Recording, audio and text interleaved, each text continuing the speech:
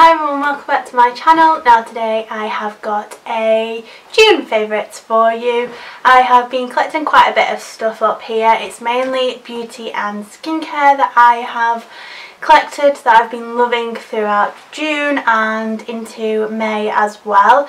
Now these are quite heavily summer based, seeing as we've been enjoying this beautiful weather here in Britain these past few weeks. I mean, it's reaching like 30 degrees, which is amazing. I used to hate summer because I used to be a bigger size and I used to hate wearing summer clothes, and it's only really this year that I've actually enjoyed this warmer weather due to probably enjoying my summer clothes a little bit more and just feeling a lot more comfortable in myself and actually bearing my skin a little bit more.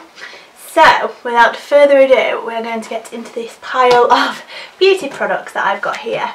So, I'm going to start with, now I've got 3 foundations here. So, I've been loving wearing a tan just because I'm very pale and pasty. I like to add a little bit of colour to my skin just so I feel a little bit more comfortable in myself. So after I've applied the tan and I've washed off the excess the next morning, I like to bare most of my skin. I just like to cover up the redness and my blemishes and the dark under eye circles, which I am showcasing probably really bad right now. So I've been switching it up a little bit. So a heavier duty foundation on a day like today that I've been doing. I've been sweltering at work, but I got a little bit of sunburn even though I did use sun cream. So I got it on my forehead and my nose, so I wanted more fuller coverage to cover that up. So I've been using a mix of these 2 foundations. Now this one is the Ordinary one and it is in the shade 1.0N, and that is very fair neutral. So I've been using a pump of this. Now this is the perfect colour for my natural skin tone, and then I've been going in with the Collection Naturally Matte All Day Fresh matte foundation in shade 4, and this is the warm beige. So both, this one is a high coverage foundation but it's a very thin liquid, and this one is a much thicker, cloggier, and I just mix the 2 together on the back of my hand. You really don't need a lot of this because it can go a little bit too orangey, grubby looking. So I mix 2 of these on the back of my hand and I just dot them across my face, and then I rub it in with a stippling brush. So I've been loving these 2 for a heavier coverage, and then I have been loving this Body Shop All-in-One BB Cream. Now it's probably not the best one out there, and I'm probably contradicting myself a little bit purely because this is the only BB cream that I've been using, but this is my my June favourites, and this is what I've been using on an everyday basis throughout the past month.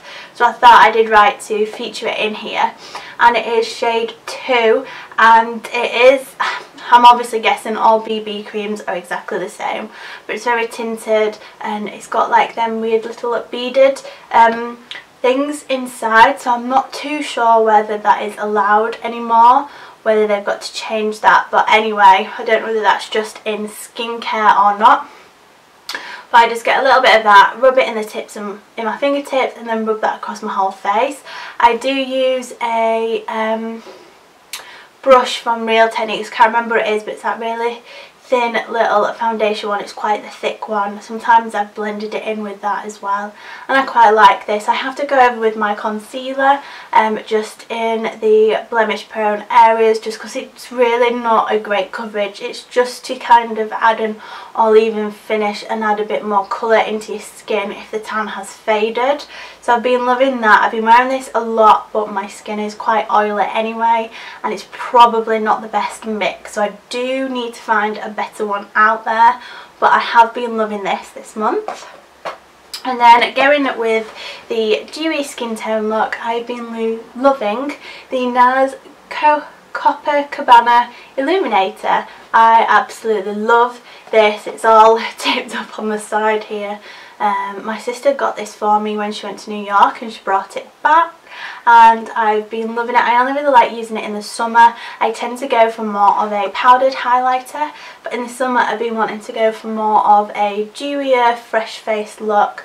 So I've been using this straight after my foundations, I've been putting that on top, and then I've only really been using my powdered just to finish it off and set in the T-zone area where I'm most oily, and then I will go across with the liquid lip and cheek stains from Benefit. I've got the red one and the rosy pink one, I can't remember what they're called, the Benny Tint ones, and I've been using that on my cheek with a little bit of bronzer just under my cheekbone here, just to add a little bit of depth into my skin and make it not look as round and chubby. But yeah, I've been loving this along with my Benefit Hoola one. So that one gives you a more sun-kissed look because that's on the bronzed side of things. But yeah, I've been absolutely loving this. I put it on the highest points of my cheekbones, under my brows, down the ridge of my nose, on the cupid's bow, and in the inner corner of my eyes, and it's been amazing. And the final beauty product that I am featuring here is the Benefit Goof Proof Brow Pencil. It's in this really cool spaceship style packaging, obviously because they did that huge launch with the brows and it was Out of This World campaign, and this is in shade 3, so I think that is the medium brown one, and I absolutely love this. I'm at the end of this now, but I do have another one in my drawer. Now, I've not been using this for brows. I've never actually got on with this with my brows, but I have been doing a beauty technique. I've actually faked a few freckles. Now, I do actually have freckles that come out in the sun just across the ridge of my nose and onto my cheeks, and then I do get them down here just under my eye too, but when I put my foundation on they've kind of just disappeared away. So very lightly I go over the top with this brow pencil and it just brings them out a little bit more, and I feel like I've got more of that summer sun-kissed glow. And then I've just blended it in with my fingertip, and I've done that straight after my foundation so it sinks in, and then if I wanted to put a bit of powder over there it just covers it up that little bit more so it doesn't look stupid and it doesn't look like I've definitely drawn them on. I don't do this every single day, it's not part of my main makeup routine, but I saw it online and I thought it was a really good idea, and because I do get the freckles there I just wanted to make them a little bit more pronounced than what they usually are. Now, sticking with the skincare, I'm going to show you the tan that I've been loving, and I'm hoping it hasn't spilled on my bed. No. And it is the St. Moriz Professional Tanning Mousse in medium. I've just picked up this other bottle that I've already gone through 2 so far this summer, and we are only on the 2nd of July today. I absolutely love this, it's super easy to use. It has been going a little bit patchy on me, but that's because I haven't been doing the best skincare routine at the moment. I've kind of got a little bit lazy because I've got so hectic in my home life with 1 or 2 bits that's been going off these past couple of months. So it's made things quite, not difficult, but I've just got really tired when I've got back home at like 9 PM at night, so I've been wanting to just like watch Love Island and go straight to bed. So I've been a little bit naughty, but I have been on ASOS today and picked up 1 or 2 new beauty products because I've noticed a huge difference in my skin recently, and I'm thinking of doing a video to chat about that, to discuss as I've got that little bit older the differences that I've noticed in my skin, and I think it's about time now that I take action with it before it gets worse. I know I'm only 25, but there's been quite a drastic change with my skin in the past year. But anyway, that's another story because I can babble on here. So yeah, I just do 2 to 3 pumps of this on my legs, 1 pump on my arms, and then as many pumps as it takes to go across my body, and then with what's left over on the mitt I'll just go over my face and then on the backs and the bottoms of my hands just to gradually do them. Then I leave that to dry, and then I do a second lot, and if I know that I'm not bearing too much skin, I'm just getting my arms and my legs out, then I will just go over them two for the second lot. I will sleep on this, and I will say it does stain your bed sheets, so that is the only downside to that. It does come out, but yeah, it does stain your bed sheets, unfortunately. But the next morning you just quickly get in the shower, quickly just wipe it off. So you go under the hot running water, don't use any product because obviously you'll have used it the night before, and just with your hands just gently like wipe away the tan like that, and you'll see the water turning a little bit browny orange, and then once that goes to a regular water clear colour, you know that all the excess has come off. You come out of the shower, just dab your towel on your skin like that to pat to dry, and you are good to go, and it gives a lovely even sun-kissed look. So on to hair care now, and for a while I have been trying out different shampoos and conditioners. I was going to do a hair care store video, but I wasn't sure how interesting that would be, but a couple of months back I added the yellow in as the ombre, and I switched up my shampoo because my hair was getting really bad and dandruff, and it just wasn't, well, it wasn't really getting dandruff, but it was getting greasy really quickly, and it wasn't really styling very well. So after a good cut, adding the colour in, I switched up my shampoo and conditioner, and I also bought the purple one as well. So about every 2 to 3 washes I would then go in with the purple shampoo and conditioner, because that's quite drying and damaging on your hair, so I didn't want to use that too much. But then I started to notice that I was getting dandruff, and I, touch wood, never suffer with dandruff. I've always been quite lucky in that extent. But I decided to switch back to my favourite shampoo and conditioner. This is my holy grail. This is what I have been using since university, and I never really like to sway away. I do tend to mix it up to get different ones, but I think after quite a few years of my hair getting used to it, I decided I needed a bit of a break, but it is back in my life. I use the Mega shampoo, and it's for everyday cleaning that's not so everyday. And it's just really great. It adds a bit of depth into the hair, a bit of like a grubbiness into it, without being the dirty grub. It's quite nice, and you can really work with it with different products to get a bit more of a voluptuous hair. I'm guessing a bit of lift at the root because my hair's super flat, and it does go, but I do notice a difference after using this. Once you use a shampoo, your hair does feel quite coarse and quite drying, but then this is the beauty of the conditioner. They really do work well together.